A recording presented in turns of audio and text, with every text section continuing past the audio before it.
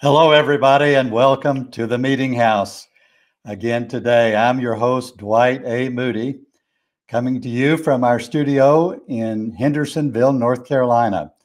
It's a cool, damp, rainy day outside. We've gotten the tail end of all of those storms that swept across Alabama and Georgia. I hope all of you are safe, and I'm safe as long as I stay inside, where at least it's warm. But we welcome you to our conversation on religion and American life today. There is so much going on in the country right now, so much to talk about, and we're going to cover as much as we can today. As always, I've got four news stories today. We'll be talking about each one of them. At the end of the show, at the end of the hour, I have version 2 of my commentary. I wrote a commentary last week entitled, Houston, We Have a Problem, and then decided to revise it. And now I call it Trading for Trump. It's about what's going on in the Southern Baptist Convention with the defections. I call it Trading for Trump, and that'll be at the end of the show. My guest today I'd advertised as Winterbourne Jones, one of the young preachers I've worked with for the last 12 years, but we have rescheduled him for 2 weeks down the road, and I'm delighted that my friend, the Rabbi Marc Gopin, is here to talk to me today about all that's happened, especially what's happened in Atlanta yesterday. We woke up to this terrible news about the violence, this young man killing these women, and we're going to talk about that today. Marc has been involved in anti-violence initiatives and organizing all around the world, and goodness knows we need as much of it here in the United States as most countries do around the world, and we're going to talk about this in just a few minutes. But as always, I'm going to start with the news. I've got these stories brought to you by, as you know, my former students out in California who have this coffee business, PerfectoCoffeeInc.com. Marc, let's go over the news, and we're going to start in Rome. Neither Marc nor I are Catholics, but we do watch very carefully what goes on in the Catholic world and listen to what the Pope says, because it's very influential around the world. American Catholics are responding to a document issued by the Vatican, which in turn was a response to questions raised by Catholics concerning gay marriage. Priests are not allowed, the document said, to bless homosexual marriages for the same reason they cannot bless or officiate at marriages of people who are divorced and remarried or sexually active outside of marriage. Marianne Duddy Burke, who is the executive director of an organization called Dignity USA, said her organization's membership includes same-sex couples who have been together for decades. Quote, the fact that our church is at its highest levels cannot recognize the grace in that and cannot extend any sort of blessing to these couples is just tragic, she said. Two related developments: the yet-to-be-published authorized biography of the late Protestant pastor and translator Eugene Peterson. You remember he was the author of that version of the Bible called The Message, very popular. The new biography of the late Eugene Peterson presents evidence that Peterson came at last, at the end of his life, to understand homosexual orientation and behavior as given at birth and not intrinsically sinful. And a group of black Protestant pastors wrote the Senate Judiciary Committee of their support for wide-ranging civil rights for LGBTQ persons, but asked the committee to consider additional legislation that would protect religious groups and their organizations from being forced to embrace the new homosexual ethic or lose federal benefits. Mark, what do you think about this? What is the attitude in the Jewish community toward homosexual marriage?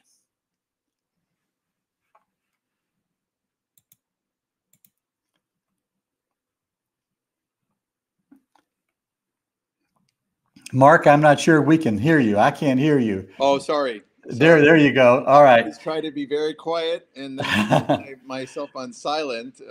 Silence is golden, but that's right. Sometimes yes, sometimes no. Right, exactly. So I basically have been working in world religions around the world for 30 years, and in addition to the Jewish community that I've grown up in. And we know that this is one of the most divisive issues of all time, and it's created schisms in all the major religious traditions around the world.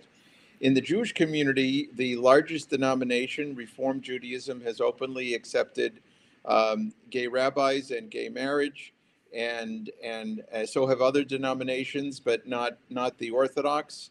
In many ways, the Orthodox is parallel to the Catholic world, where we know this Pope slowly and steadily has emphasized the importance of inclusivity and love of homosexual community.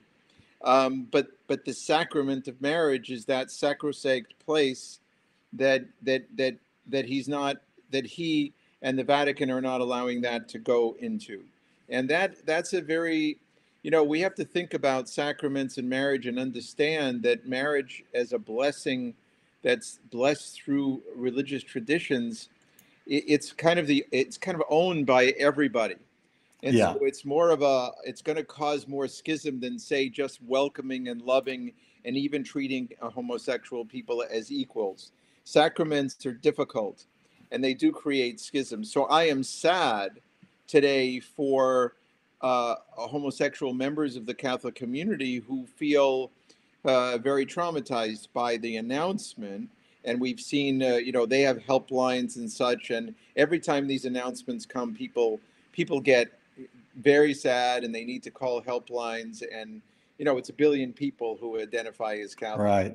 For me, I look at it in a longitudinal way, that this is a slow and steady embrace of the fact that billions of people now feel God doesn't make mistakes. If somebody's born a certain way, they are beloved. They are created in the image of God.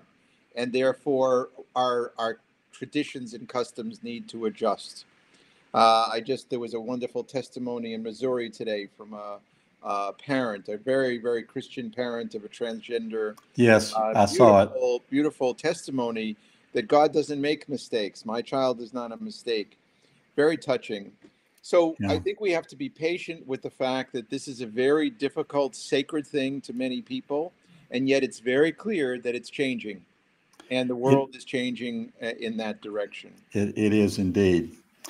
Okay, from Cambridge and Memphis, 2 deaths to report today. John Polkinghorne, a name familiar to some of you, was a professor of theoretical physics at the University of Cambridge in England until 1979, when he resigned that position to become a priest in the Anglican Church.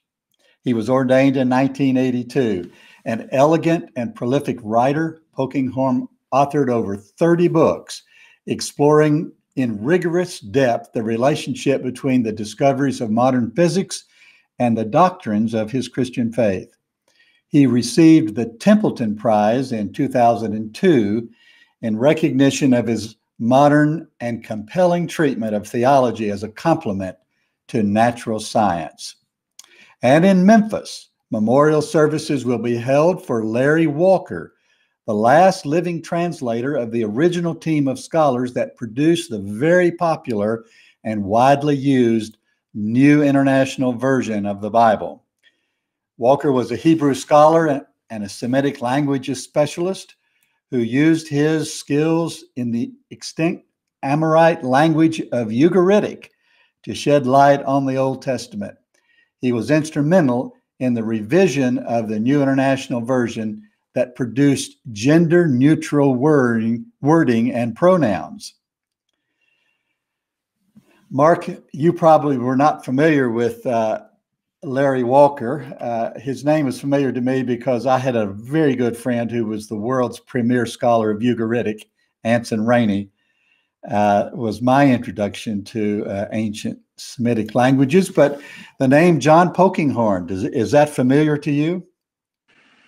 No, I'm really sorry it's not, but I'm very fascinated by his career. And by the way, I did have, when I was did my graduate work in biblical scholarship and rabbinic texts, Ugaritic was front and center as a very important language, that and Akkadian as the Both basis. of them. So, yeah. Yes, my teacher, whom I lived with when I was a student in Israel, in Jerusalem, he was the author of the 3-volume grammar of the Ugaritic language. I started out as a Baptist preacher and went over there and got intoxicated with archaeology and the languages, and actually converted to Judaism.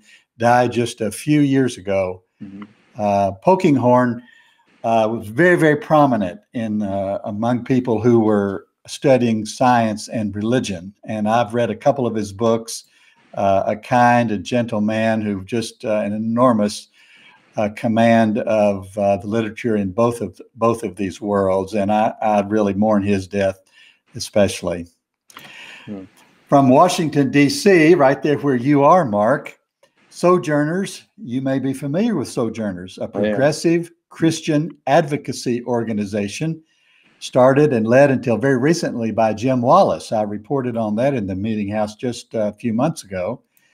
Each March, in honor of Global Women's Month, which March is, they release a list of influential women shaping the church in 2021. Women who are, quote, bringing us hope and inspiring us to action, end quote. This year, they named 11, including 1 Cuban, 1 Native American, 1 Latina, 5 African Americans, 1 Panamanian, 1 Costa Rican, and 1 queer American. The list was put together by Paola Cleghorn, who serves on the Sojourners staff as their coordinator for immigration and the Women and Girls campaign. Mark, I'll have to confess I didn't read the names of these 11, but I was not familiar with any of them. Mm-hmm. But I'm really thrilled that these women, who we would say are really on the margins of perhaps the visible church, are having their voices heard and having an influence in the church. We certainly need it. Yes, there are bishops. I've worked with some bishops in the Methodist community. I was very pleased by the bishop who stood up for her church in front of the White House in that momentous time. Yes. of terrible struggle in downtown, right where I am, and these voices are just going to make things better and better, because the scientific evidence is that basically men and women think together when they think equally and when they influence each other in an honorable way, and that's it's just making us all smarter and better at survival, and I think better at ethics. Well, religion in general, this is true of Judaism, Christianity, and Islam, for the vast majority of their history have been dominated by male leaders, and the advent of female leaders, certainly over the last century and with intensity over the last 40 and 50 years, has been really, really good for every aspect of our faith and our church life, the temple life, and I am really glad to see it. Finally, this story, I'm not sure where it's from. Jackson, Mississippi, maybe. Charlotte, North Carolina, perhaps. Fort Mill, South Carolina, which is just south of Charlotte. Or perhaps Moravian Falls, North Carolina. Or maybe it's Blue Eye, Missouri, not to be confused with Blue Eye, Arkansas, just 1 mile to the south, both of those towns in the Ozark Mountain. Somewhere there comes the voice of the Pentecostal prophet Rick Joyner, distributed by Pentecostal televangelist Jim Baker, a name that we recognize, don't we? That voice is saying, quote, "We have lost our country." And then he warns, it will be a civil war. It is time for Americans to stand up and push back against the evil that has overtaken our land, end quote. Wow. He was referring to President Biden, the Democrats, a stolen election, and the need to buy guns.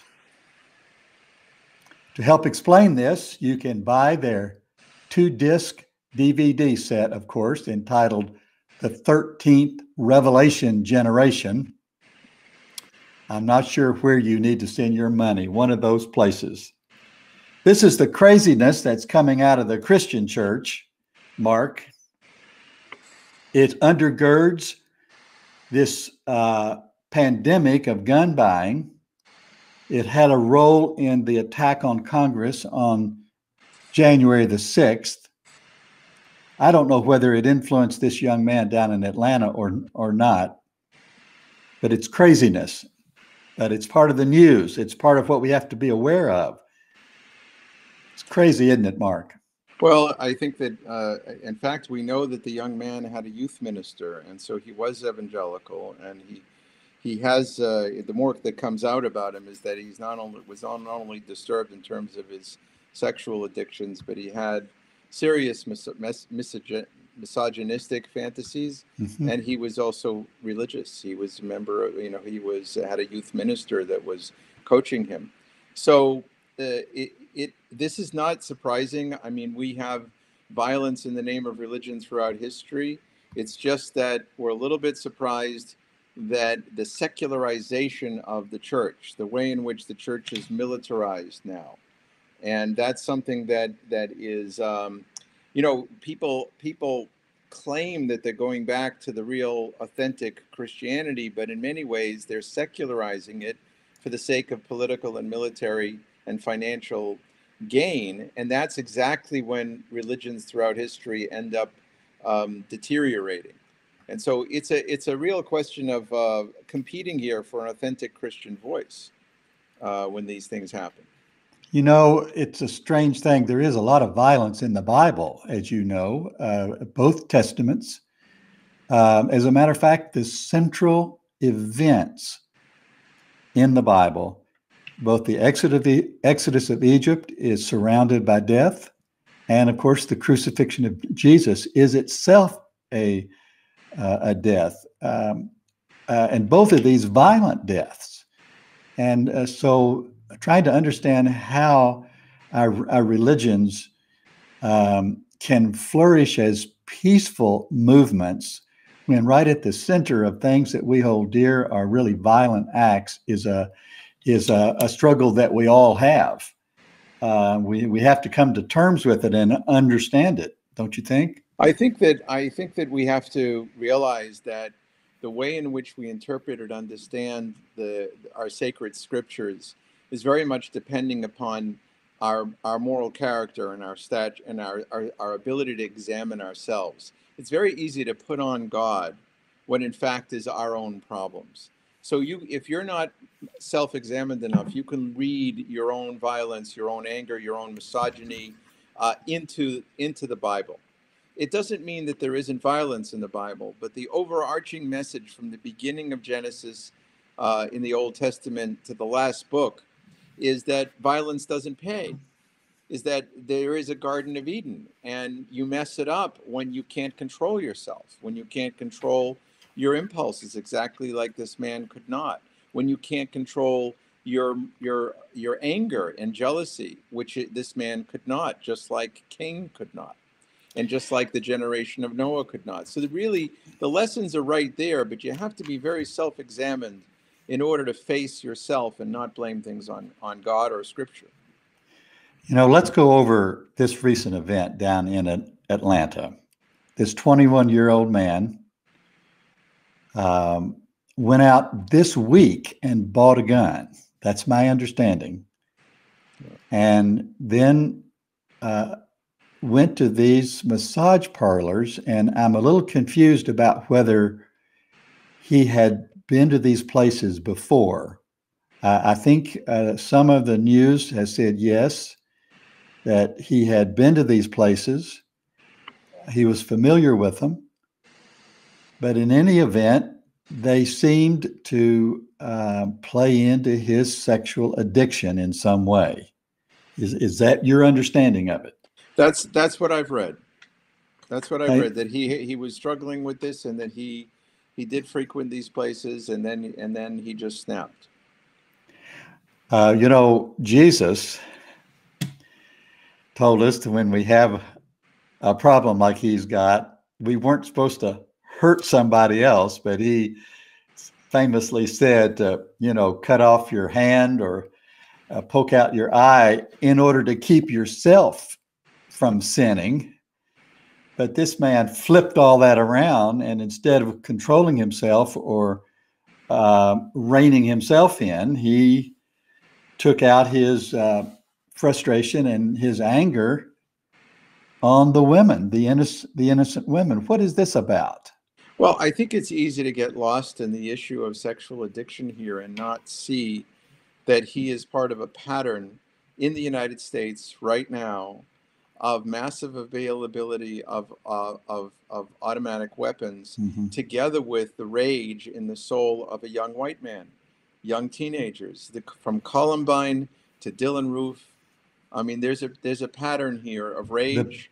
The Pittsburgh synagogue. Yes. Sunderland, Texas, where he went into the church on Sunday morning. Yes. Right. So we have sometimes the rage is directed at a certain race, sometimes a certain religion, very often women. And it all suggests that we have a crisis among some young men who are really there should be mental health tests before they can buy heavy weaponry, if anybody should buy heavy weaponry. And we have a crisis of that. I think it's a spiritual crisis.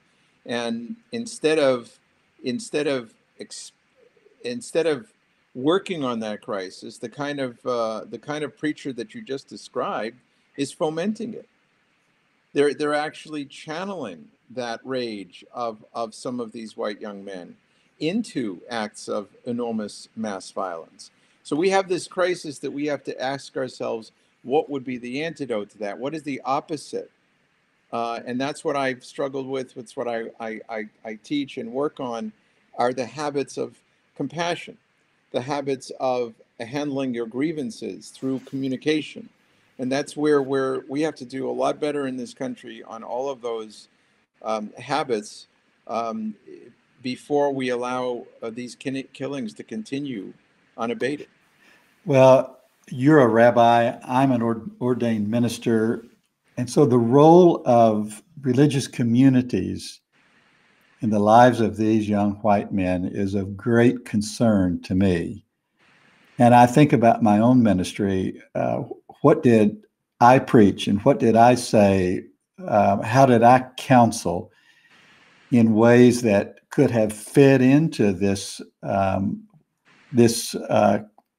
whole pattern that you have described of all of these young men who sometimes use guns and sometimes they don't, but fuel their frustration, their anxiety into violence. And I wonder what it is about our churches, or are these anomalies? Are these just rare exceptions to the case? Well, I think that we're also seeing, rage sells a lot of television. It does. So we're talking about a tiny minority that actually pick up automatic weapons and shoot innocent people. But we're talking about a much larger bubble of people who have channeled their rage through angry preachers or through angry talk show hosts. Right. And that's the mix. That's the dangerous mix, that if you would want to stop these mass murders and these domestic terrorist events, you would have to address the fact that rage sells so much. You would have to give some sort of competitive antidote. And we have to keep in mind that this rage, this murderous rage, is also suicide, because very often this is about giving up the life that you have. And we understand much better when people commit crimes based on poverty, based on desperation, and they steal a car or they rob a bank, and we know what that is. We know about jobs, we know about people not ending up having to feed their family by stealing something.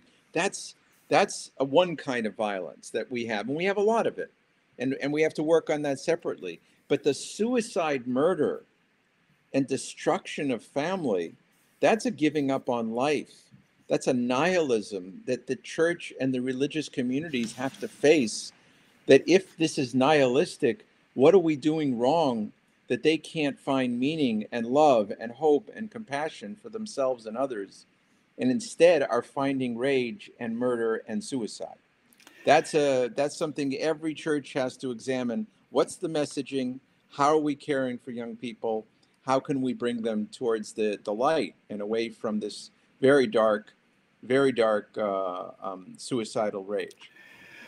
You know, all of my life, all of my adult life as a white Baptist in the American South, all of my adult life, I've heard the language of culture war, in which religious leaders have invoked the vocabulary of war and aggression and the military in order to motivate really voters to address what they see is the direction of the country that's bad. They see it as bad. And so they're one of the most popular phrases in white evangelicalism is this phrase, prayer warriors.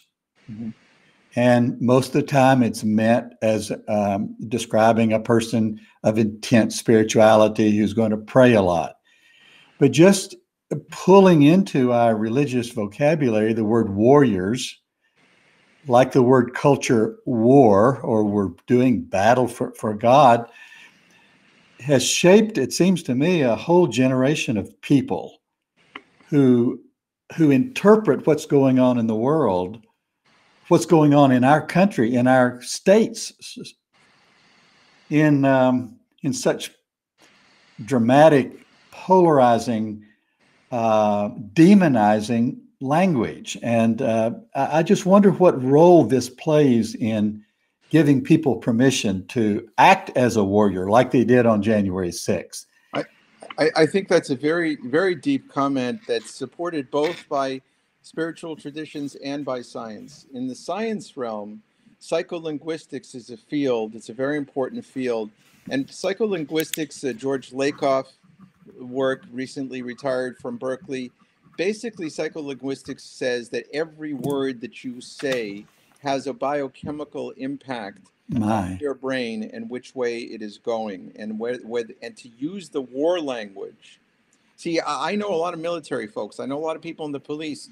They don't use the war language. They don't do it because they know the power that they carry when they carry a gun in the name of the law, of how treacherous it is to be overreactive and to take a life. And so when the chiefs that I work with and others, they don't use warrior language. Warrior language is a very aggressive, dangerous thing for the brain. And the other thing is that the Bible didn't do that. The Bible focuses on being anav. The Hebrew word is anav, humble before God. A chassid means righteous and compassionate before God. There's many different ways to phrase the righteousness, but not warriorship. That's something, and as a matter of fact, in the Exodus story, it says that God is the warrior here, which many interpretations over the past couple of thousand years meant that it's not your job, but fate, history, nature is going to take its revenge on people like Pharaoh, who have taken too much and hurt too many people. It's not for us to take that revenge. It's for God, through nature, through the laws of history. And that's where war might be, but not me. And of course, You know, Jesus acted out this this principle which you just said, which he refused to resist violence to his own person. And that Hebrew text that you cited, vengeance is mine, says the Lord, is not yours. quoted. It's not yours. Right. It's not mine. It belongs to the Lord. We should leave it in the Lord's hands. Right. That's quoted, of course, in the Christian scriptures, and at least once, if not twice, in the New Testament. People interpret that as passivity, but there are other biblical verses that say tzedek tzedek tirdof in Deuteronomy, pursue justice. Yes. So you're not supposed to be passive, but you're also, it's not, vengeance is a dangerous thing that the Bible was constantly warning against. But justice, yeah, pursue justice, but pursuit is not a violent word. It just means be proactive. Yes. One of the most popular verses over the last 20 or 30 years in the Christian world is the Micah phrase, to do justice, which is what you're referring to right now, to love mercy, right, and to walk humbly. I can't think of a single verse that I see more alluded to and quoted and referenced and interpreted more than this single verse. Mm-hmm. And it encapsulates exactly what you're saying. Leave the vengeance to God if there is to be any violence, but we are to be humble, to be merciful, and to act in just ways. Right. Very, very true. So it makes you wonder, it makes me want to go down to this Baptist church in Atlanta where this young man went to church. I don't want to blame the church for what he's done, which I don't think we can do that, but it would be so interesting to study the hymns that they sang. There are hymns with militaristic language in them. To listen to sermons, to look at the books that they're reading and see what role this kind of imagery and vocabulary played in his spiritual formation. We're very interested. We've done a lot of research on the religious foundations of those who saved people in the Holocaust at the risk of their lives. The Huguenots in southern France, in the city of Le Chambon, for example. Texts matter, and texts in the hands of preachers matter a great deal to young minds. And so that's why I said before that the Bible, there's a reason why the Bible always focused on the sin of cursing.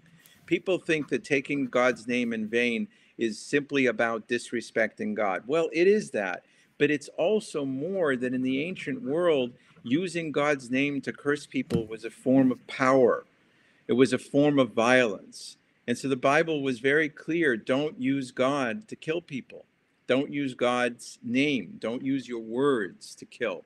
And so that meant that every word that comes out of you should be words that are nonviolent. We've even seen psychosocial research on parenting, and the parents that never use a violent word, they don't have violent kids. They find other ways to discipline. They find other ways to guide away from bad things, but they simply don't even use those negative words. So it's very, like I said, psycholinguistics, I think, has deep origins in biblical attention to blessings, the power of blessing versus the danger of cursing. The power of blessing versus the danger of cursing. And I go back and read the text of this news item that I read. We've lost our country. It will be a civil war. It's time to buy guns. It's time to stand up and push back against the evil that has overtaken the land. This is such drastic and dramatic and dangerous rhetoric.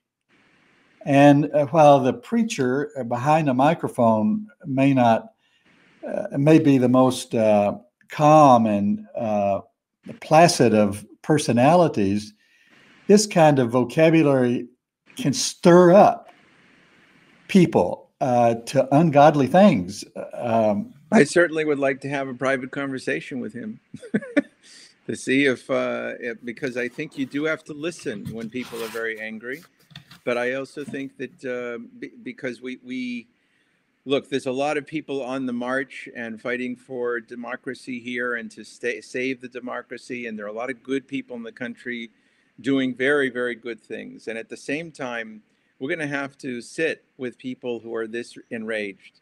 We're going to have to listen, and we're going to have to figure out how to find a common ethical language, how to find a covenant, the way that the Bible refers to. Um, most people don't want it to be a civil war, but they're inching in that direction. And then sometimes when a demagogic leader comes along, they just go there, and that's very, very dangerous. But maybe we need also to reach out and figure out a way in private to change their minds. You know, just this week, if I'm not mistaken, the FBI came out with a report on internal terrorism. Yeah. And the director of the FBI, I think, was giving testimony before Congress this week about how the most serious internal threats we face are these angry young white men who are hearing this violent language, and they're buying these guns. I write a column every week. I'm going to read my column here in a minute, but I wrote 2 successive columns about a year ago calling for Christians to give up guns. You know, there's a whole movement out there where Christians need to own guns and arm yourselves because the day of the Lord is coming. But I think that one of the most Christian things that we can do is to surrender the guns, give them up. Now, I have never lived in a home where there were guns, and neither had my dad, and neither my children. So I'm accustomed to living without guns and living without the need of a gun. And I just wonder that, you know, in my tradition, Mark, we have the altar call. Mm-hmm. You know what this is, you know, a la Billy Graham. It started many years before him, but it's the call to walk the aisle and surrender something. And I'll have to tell you, I've dreamed many times of turning the altar call, having people bring their guns and lay them on the altar. Wow. Well, I can't think of a single altar call more needed in America today than for the preachers to get up and say, bring your guns, put them on the table here, and surrender them to God, and let God protect us. It's a wonderful dream. It's certainly it's the most armed nation in the world. It is, and by far, there's far more guns than there are people. At the same time, and there are Christians around the world, very devout Christians. Most Christians live in the Southern Hemisphere. They don't have arsenals in each home. And we know the statistics on safety, and that it not only does it not necessarily increase safety, but it actually endangers many people who are suicidal. That's most suicides come from guns. They do. But I think that what you're doing, Dwight, is a really good idea, because you have to first have the vision. No matter how distant it seems from reality now, it is a problem that no religious visionaries are saying, wouldn't it be ideal if we had far less of them? There's no question that thousands and thousands of people wouldn't have been killed. And that has nothing to do with a good police force that can enforce the law and be armed sufficiently. But this gets back to something, Dwight, that involves fear. Many people are saying that fear is the key excessive feeling that especially the white majority seems to feel at this point, and white majority men. We have to explore that. We have to explore that as theologians, as pastors, as philosophers, as psychologists, and ask ourselves, well, what could undo that so that the guns were no longer this important. I do think That's, you know, I do think fear is a problem, and as a scholar of the Bible, it's often said, often quoted that the command "do not fear" is the most oft repeated command in the Bible. yeah. And yet there is this fear, and it's rife in the political culture that we have. And I'll have to say that progressives and liberals, they fear what could happen to the country if it were overrun by conservatives.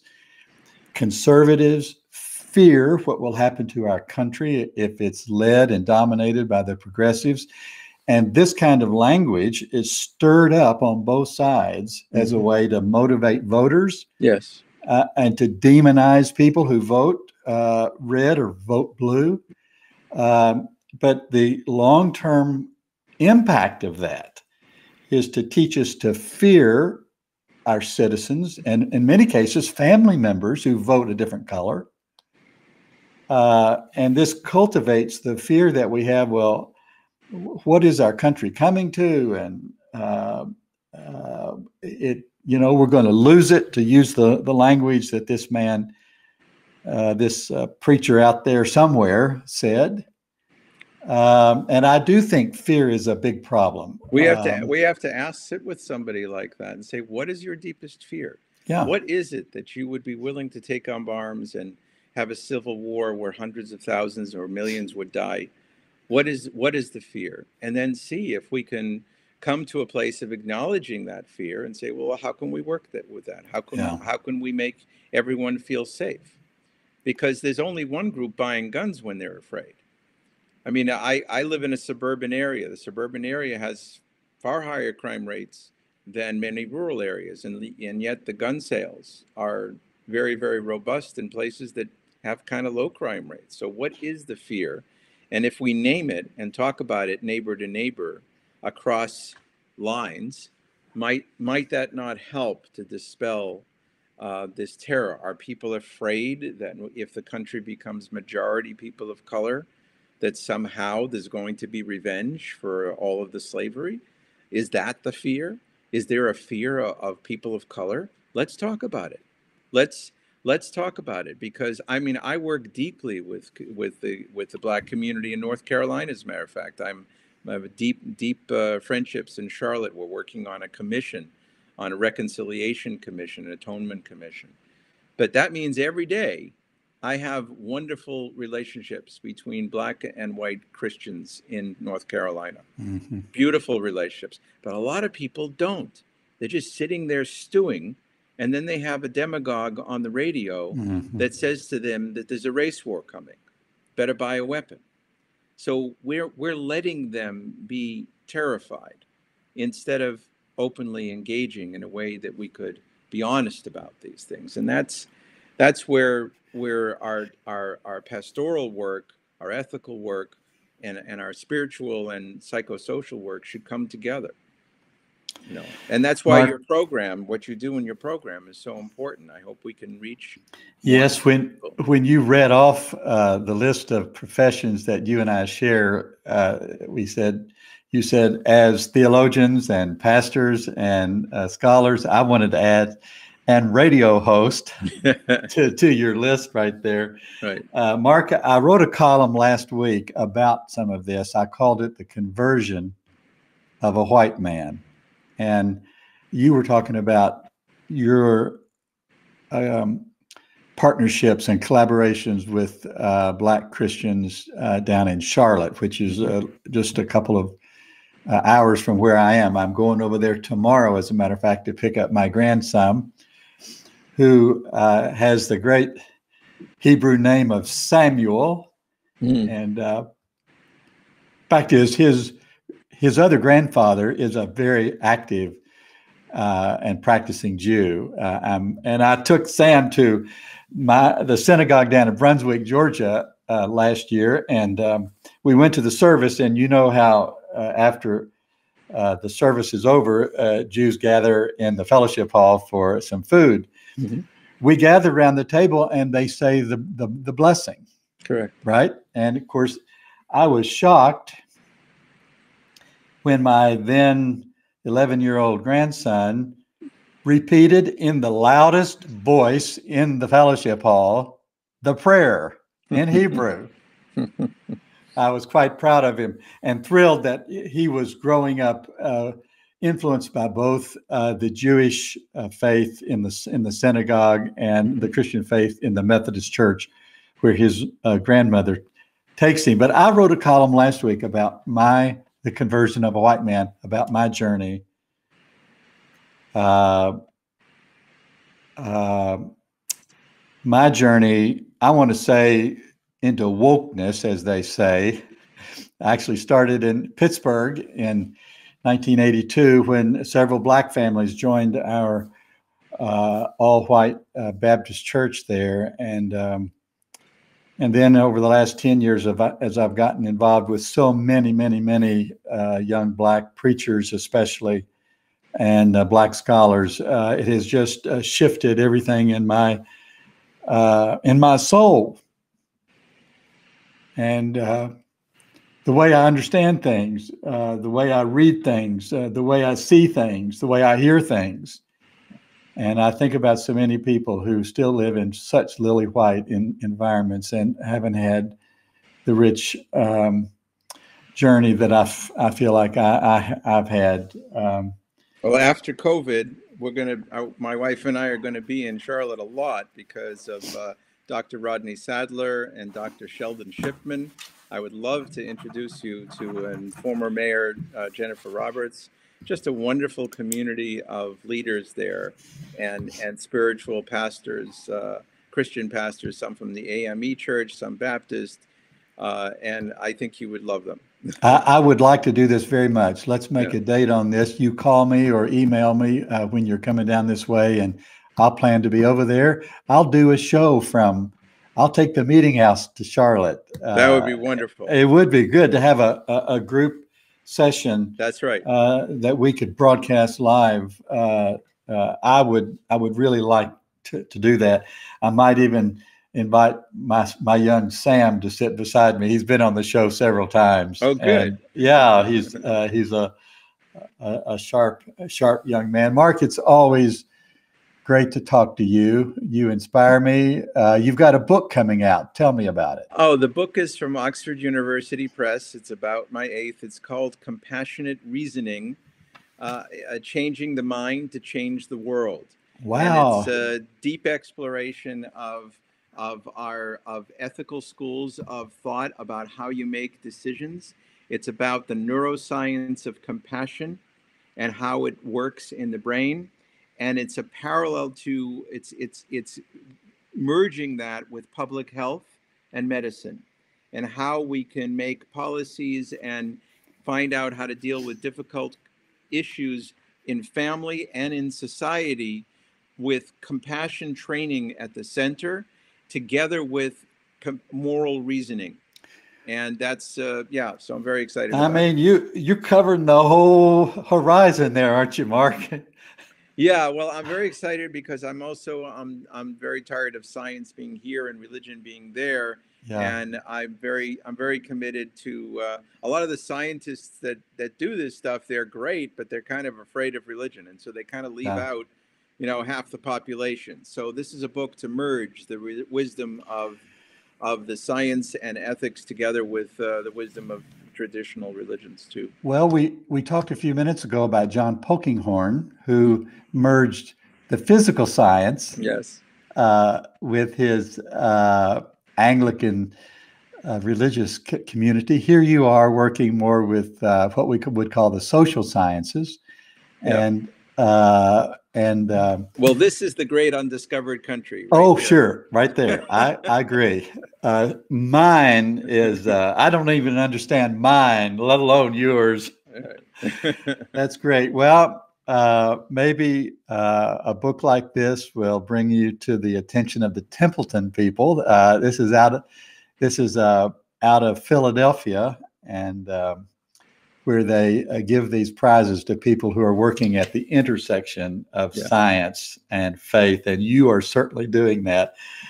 When is the book to be published? I handed in the final copies, but there's editing and such. So Oxford hasn't told me how many months, but it'll be out with I'm sure within a half a year. Okay, great, great. Well, you let me know when it comes out. We'll I do will. another show, and I'll read it and review it and put it on the Meeting House. Marc, Thank you so much. blessings on you. You We've too. got Passover and Easter coming up. Yes. The great reservoir of spiritual virtues and graces that we need for our world and our own lives. Isn't that right? Yes, it's a wonderful time, and looking forward to some Passover Seders with my family over Zoom, and a little bit in distancing on a roof in downtown. So we'll have a good time. Have you gotten your shot yet, Marc? I gotten one, so Yeah. I have another one coming. So we'll just trying to be patient. I'm trying to not only be patient, but stay to myself, and Yeah, not get out and roam around. right. Well, blessings on you, and Thank you so much. It was wonderful to be here. it's been great. Thank you, Marc. I'll be back in just a minute. This is the Meeting House. I'm your host, Dwight A. Moody. I'll be back in just a second with my commentary for the week entitled Trading for Trump.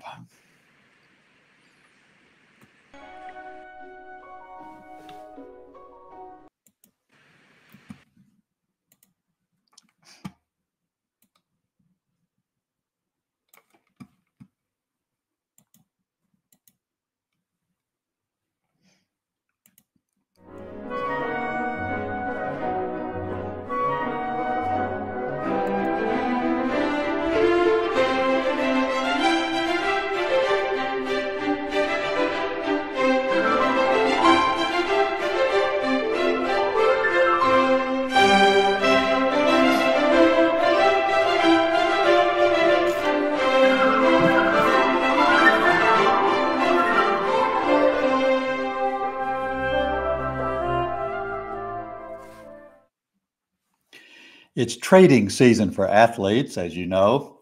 In the NBA, teams are beefing up their rosters for the playoffs. NFL teams making news every day, retooling their lineups, hoping to make a run to the Super Bowl this fall. Southern Baptists, which is my heritage from long ago, are also in a trading frenzy, it seems, and for good reason. They're in a decades-long slump in membership and money. It crested in 2019 when they registered the largest one-year decline in their history. My, but that's not all. Things are not good in the clubhouse. Popular theologian Russell Moore, whom I really like, he's on shaky ground with the players. He leads the Ethics and Religious Liberty Commission. His advocacy on certain issues of public policy have not been well received in the dugout, we might say. A recent report blamed him for significant decline in congregational and convention revenue. Then there's an organization known as the Network. They're calling out what they see as, quote, liberalism in the Southern Baptist organization. They're threatening an outright takeover of the whole team. Calvinism, it's still in play. Just below the surface of civility is a long festering resentment about the creeping dominance of Calvinistic ideology. But perhaps the most consequential dynamic is the threatened rebellion of the franchise teams, what they call the new state conventions in places outside of the South, like California and Dakota and Pennsylvania, where I worked. The mission board adopted a policy not too long ago of bypassing these state organizations as they funnel Southern Baptist mission money to projects in those states and regions. The minor league players, we might say, are not happy. So these Baptists, looking to trade up, as they say in the business, rolled the dice. They swapped two longtime superstars for one questionable performer. Beth Moore is one of those stars. For decades, she has been the most influential female in the fan base. She also is the most lucrative author published by their in-house publishing firm. But Ms. Moore of Houston has been increasingly vocal in her displeasure with her church team. They were not, it seems, taking seriously the concerns of the largest fan base, the women. Inspired by the Me Too movement, the women called for more transparency and more action on behalf of sexual abuse victims. She finally said, and here I paraphrase her, "I can't play with this team anymore." Another superstar on the trading block also hails from Houston. He's the famous and influential pastor of the megachurch known as Church Without Walls, the Reverend Dr. Ralph West. When SBC team leaders announced last fall that Black Lives Matter and critical race theory are contrary to the Bible and team doctrine, he voiced his discontent this way: "So just trade me." The discontent of Moore and West are the public responses of influential players to the failure of the SBC managers to address concerns of race and gender. But heeding their calls was a losing strategy, the coaches surmised. So, to no one's surprise, they traded those two loyal players, Moore and West, for what they saw as a rising star, Donald J. Trump. It's a gamble, as everyone sees. Whether it'll pay off will take years to assess. But Southern Baptist had a problem. And trading two restless stars from Houston for a popular slugger from Palm Beach just might produce what they think they need: more butts in the pews, more dollars in the till. Regardless, it will go down in history as the biggest trade in recent religious history. Whether it slows the decline of the once proud organization known as the Southern Baptist Convention remains to be seen. I'll keep you posted. I'm Dwight Moody in the Meetinghouse. I'll be back in just a minute.